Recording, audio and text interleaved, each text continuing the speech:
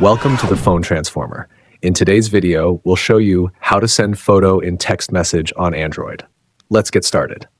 Step 1. First, open the Messages app on your Android phone. You can usually find this on your home screen. Look for the icon with a speech bubble.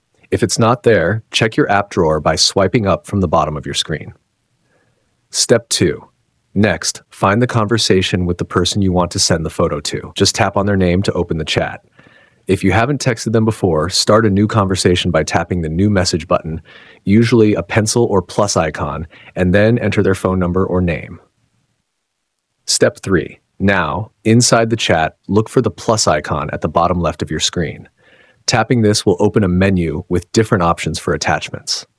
Step 4. From the menu, select Gallery or Photos to access your phone's images. Browse through your gallery and tap on the photo you want to send. Some phones may ask you to confirm your selection. Just double-check that it's the right one. Step 5. Finally, go back to the chat menu. If you want to add a caption, type your message in the text box above or below the photo. Once you're ready, hit the Send button. It's usually a paper plane icon, and your photo will be on its way. That's it. You've just sent a photo in a text message on Android. Thanks for watching, and please subscribe to the channel.